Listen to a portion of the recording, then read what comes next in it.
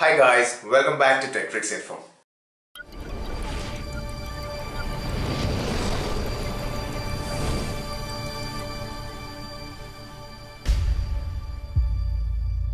Today let's learn how a wastegate turbocharger exactly works with the help of this diagram.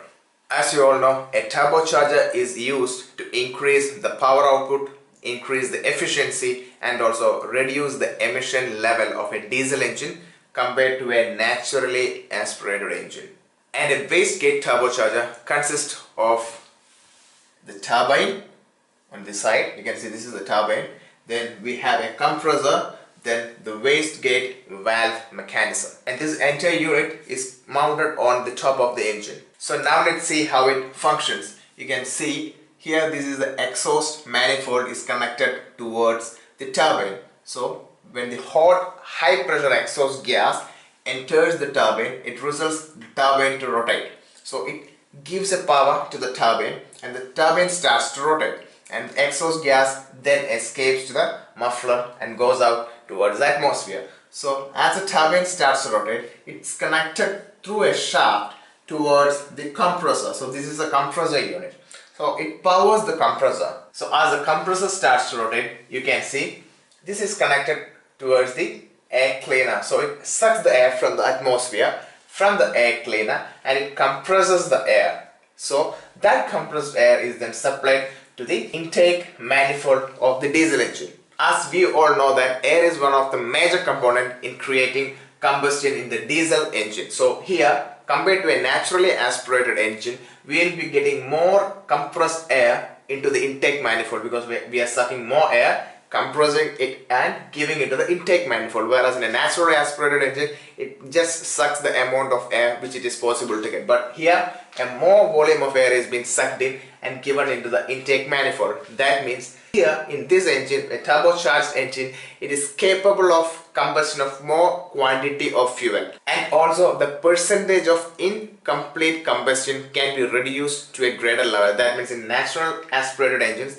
there can be incomplete combustion. Maybe the full amount of fuel which is supplied in the naturally aspirated engine cannot be burned because of insufficient presence of air or oxygen. But here, as we have sufficient air or oxygen, the incomplete combustion can be reduced, so the engine efficiency can be increased to a greater level in a turbocharged engine. Now let's see where the wastegate valve comes into picture in a wastegate turbocharged engine. So as I have already explained, here the compressor is sucking the air from the atmosphere and compressing it and giving it to the intake manifold. So here we have more pressure. So if this pressure increases above the recommended level that the engine can hold, it may overload the engine. That means when the compressor compresses the air and gives it to the intake manifold, it goes into the combustion chamber, and this pressure, if it exceeds above the recommended level of pressure that the engine can handle, that will overload the engine. So to avoid that, at this point you can see at the inlet manifold it is directly connected like this. See, this line is directly connected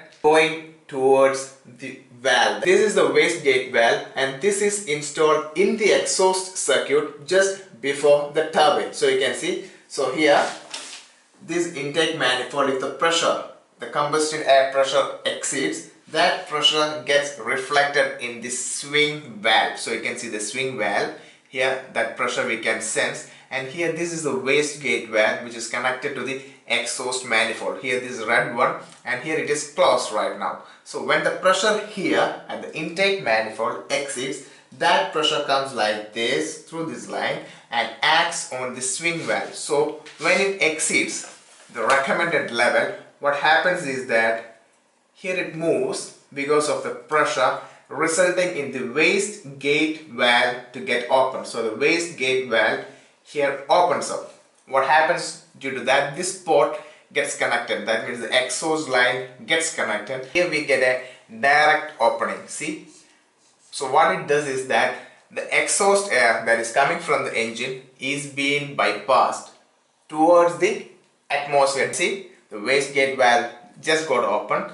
So the drive for the compressor is given by the turbine. So the exhaust gas coming and hitting the turbine is reduced here. It is bypassed here. So the air is not directly going to the turbine. some air goes to the turbine and the rest is being routed directly towards the atmosphere, thereby reducing the speed of the turbine, which reduces the speed of the compressor. That will directly reduce the pressure of compressed air going into the intake manifold and brings down that pressure towards the recommended level of pressure which can be handled by the engine. So here with this graphical representation you can clearly understand the opening and closing of the waste gate valve. C is a region where the waste gate valve actually opens. So you can see the region here, that is X, B, A, and this region is X, is a region where the waste gate valve is closed. In the X-axis we have engine speed, Y-axis we have supercharged pressure, that means the compressed air pressure. So here the compressed air pressure is below the recommended level, so the waste gate valve is not getting opened up.